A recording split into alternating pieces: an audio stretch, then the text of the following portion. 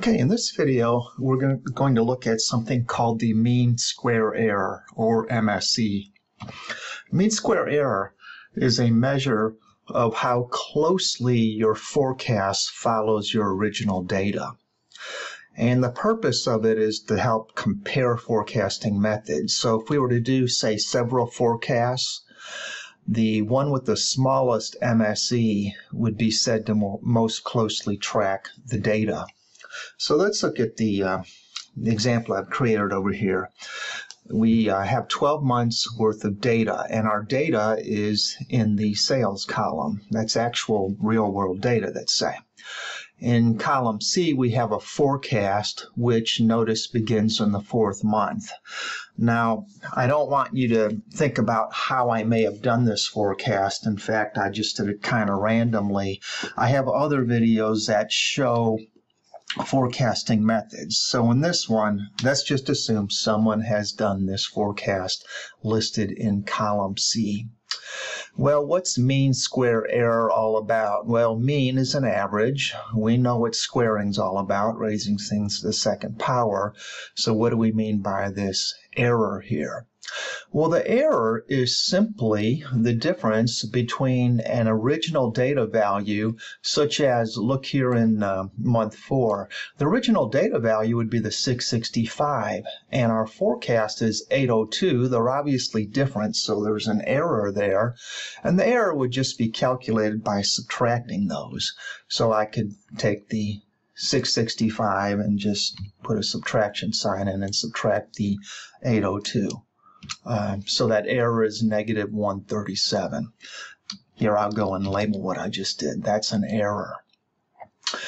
Now, depending on which number is smaller or larger between the data, the sales, and the forecast, you might get a positive or a negative error. Let's copy this down and just see what we get. Okay, some are negative, as you can see, and some are positive. It's considered a good idea to make them all positive, because that way, if we do an average where we have to add things up, we don't want the negative values to sort of cancel out the positive values, because whether they're negative or positive, you still have an error there. You still have a miss, you might say. So what statisticians like to do generally is square the errors. So that'll be easy enough to do in Excel. We'll just, here for the error squared, we'll grab that negative 137 cell, and we'll just do Shift 6 to bring up the raise power, exponent symbol, I should say. So d5th raised to the 2nd. So that turns out to be 18769. And then let's just copy those down. Okay, I like to point out very quickly here that there was no sense calculating an error up here where we didn't have a forecast.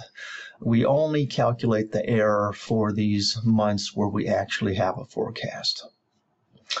Okay, so we have the error squared, and mean square error would essentially just be the mean of these values in column E. A mean is an average. Well, you know, we could do it to get an average, we could do it by adding all these up and then dividing by the number that of rows we have. But, you know, if you followed my other videos, you know something about Excel, then you know that, in fact, an average is just an easy thing to do using the average function. So for mean square error, let's just grab our average function, and then let's just grab these squares of the errors here. Hit enter, and that will be the calculation of the mean square error. I'm going to show you another way of doing it you might like, because it's actually quicker, but first, just very quickly, you might wonder, what should this MSE value tell us? And the answer, being completely honest with you, is all by itself it tells us almost nothing. When it's useful is if we have perhaps 2 or 3 different forecasts and we're wondering which of those more closely follows the data, then it would be easy. We could calculate the MSE for each forecast, and then simply the one with the smallest MSE would be the one that tracks the data most closely. So it can be helped to pick out the best one, best forecast in that sense. But I said that I'd show you a quicker way of doing MSE, so I'm going to finish off this video doing that. It makes use of a neat little sum function in Excel. So start typing the word first equal and then sum, but look at all these different functions that start with the word sum. I want you to go down to the last one you see, sum xmy squared. What that stands for is sum of the x minus y's squared. So what we can do is apply this function to the original data. So I'll grab this and the forecasted values. Okay, now what this function does is it actually calculates the error, and then it squares the errors, and then the word sum has it go and add up all of these. Now if we were to hit enter right now, we won't get the correct answer because that added everything up, but keep in mind, to do an average you then have to divide by the number of original data items you have. So, you know, if I count here, I go 1, 2, 3, 4, 5, 6, 7, 8, 9. So I really want to divide this by 9, but I'll show you a neat way of where you don't have to count it. It would be, you know, could be a pain if that data goes on for several pages. So instead, we can just use in Excel the count function.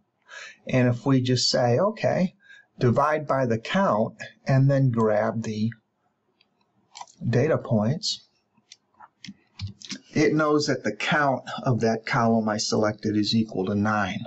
So if I hit enter now, notice I get the same MSE. You know, so personally, I don't care which method my students use. The second one's perhaps a little bit quicker, especially, like I said, if you've done like 3 or 4 forecasts and you quickly want to get the MSE of each of those, I recommend the shortcut. Okay, that's it here. Hope that's helpful. I'm going to sign out.